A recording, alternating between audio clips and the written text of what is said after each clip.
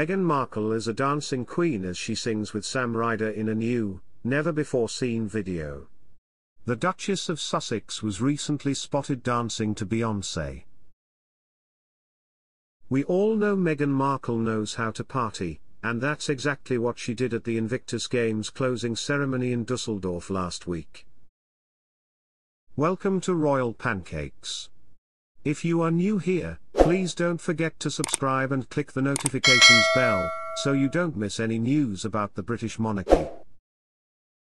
When she saw Eurovision star Sam Ryder on stage, the Duchess of Sussex, who supported her husband Prince Harry at the tournament, got in the mood by singing his song Mountain at full blasts. In a never-before-seen clip shared by the British singer, the former actress can be seen clapping happily while singing the song. In the caption, Sam joked, "When you sang your song with Meghan Markle it wasn't on your 2023 bingo card and you discovered the real mistake 10 seconds later. Invictus Games 2023, what an honor. Pure embodiment of resilience, hope, process over rewards and courage over credit." Fans were quick to react, writing, "Seen on iPlayer. Loved Meghan's punch and you could tell she loved it." Another said, "Great song. I love that the Invictus family got to experience this.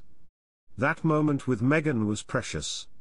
A third message read, "Meghan living her best life. Thank you for performing at the Invictus Games closing ceremony. Such an amazing cause." Days before the sporting event, Meghan enjoyed 2 nights of Beyoncé's Renaissance tour, where she partied with Hollywood performers and her mother Doria Ragland. For the closing ceremony, the 42-year-old looked absolutely sensational in a laser-cut emerald bodycon dress by Cult Gaia. Her stunning number featured a strapless neckline, a silhouette skimming bodice and elegant cutout flowers integrated into the luxurious fabric. She had spent a week in Germany supporting the Duke of Sussex, who founded the Invictus Games in 2014 in a bid to support the rehabilitation of injured and ill servicemen and veterans around the world by giving them the challenge of taking part in sporting events comparable to the Paralympic Games. All week, the couple, who left their children Prince Archie and Princess Lilibet at home in the United States, showed enthusiasm, socializing with their competitors and happily posing for countless selfies. They were the center of attention and presented medals at various events.